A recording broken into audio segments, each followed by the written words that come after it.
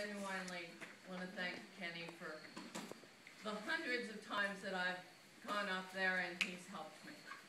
So that said, I'm coming from the position of the comprehensive plan, which the lawyer mentioned earlier. An adopted comprehensive plan is a resource that the planning board needs to use when making its decisions. It is, quite literally, the voice of the village of Cold Spring. It represents years of information gathering and the opinions of residents. Our adopted plan has a series of goals. 2 of these goals should be considered specifically when rendering your opinion. Goal number 1, preserve and enhance the small town, historic, neighborly, diverse, and safe character of village life. And goal number 4, enhance the economic vitality of the village.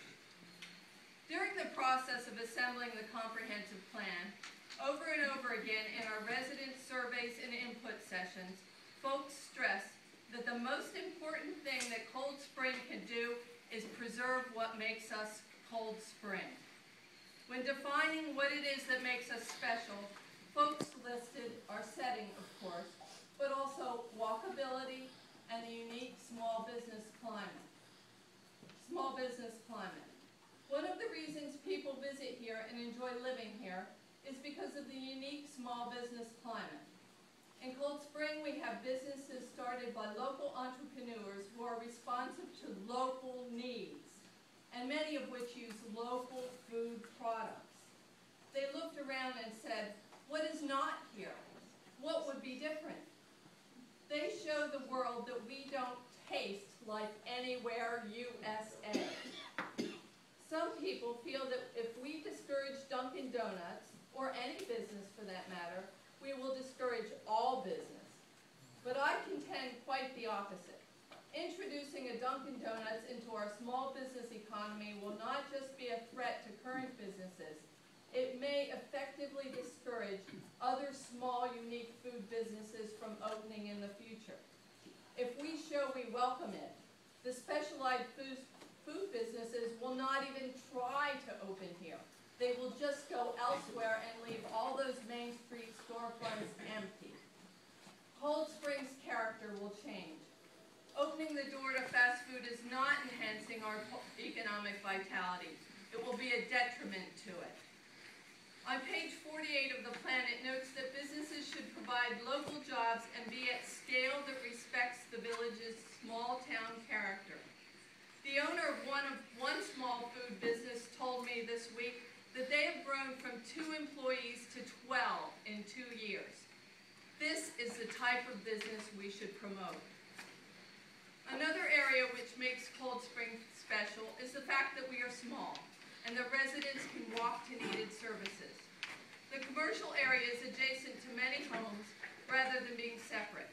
Like many, I walk to Food Town, the bank, the dry cleaner, and up to now, a really excellent car repair. I love that. Many of Cold Spring residents walk up and down Marion Avenue to complete their errands. It's a very special thing. And thus far, the current businesses have been relatively clean and quiet neighbors. Even though the gas station has long hours, traffic noise is minimal. It is proposed that this quiet business be changed for one that will be open from 6 a.m. to 10 p.m. initially. Although the potential of going to 24 hours like other stores in this region is out there. They're all open 24 hours. The cars will be idling, potentially playing music, talking to a menu board, and all the while adding exhaust to our air. In the evenings, this store will become a hangout for young people, and because it will have no seating, they will congregate in cars in the parking lots, or sit on the loading docks that face Marion, subjecting the residents of our street to even more noise and trash. And by the way, they do now sit on the loading docks. We're expecting an expansion in that. Page 18 of the plan suggests we address negative impacts like these. The environmental impacts of this application need to be considered as significant.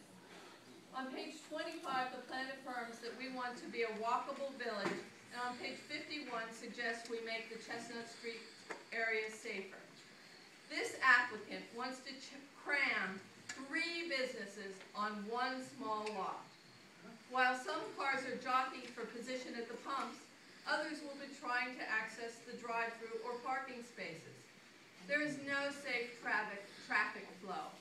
And I would like to refer you to the site plan that is in your packets from earlier this year when you requested that the applicant show cars at the pumps, unlike the one that's up there.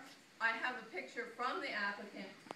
The cars sitting at the pumps will be blocking the drive-through entrance and exit.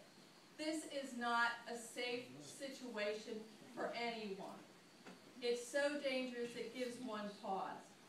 But the most significant issue, and one that has not even been addressed, is that nowhere on the site plan is there a safe path for pedestrians. Nowhere. There is no sidewalk from the street to the Dunkin Donuts.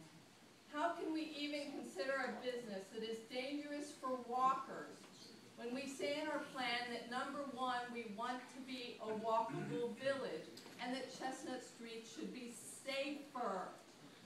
Not to mention that a lot of these pedestrians, as my husband pointed out, will be youth. And they are far less inclined to pay attention to cars jockeying for position at pumps, in parking spaces, and going through a drive-through.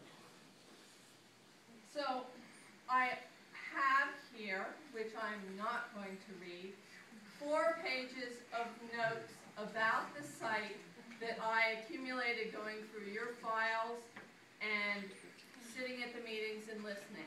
There are a number of issues that involve circulation and safety. I'm also including comments on the litter situation, which so far hasn't even been discussed.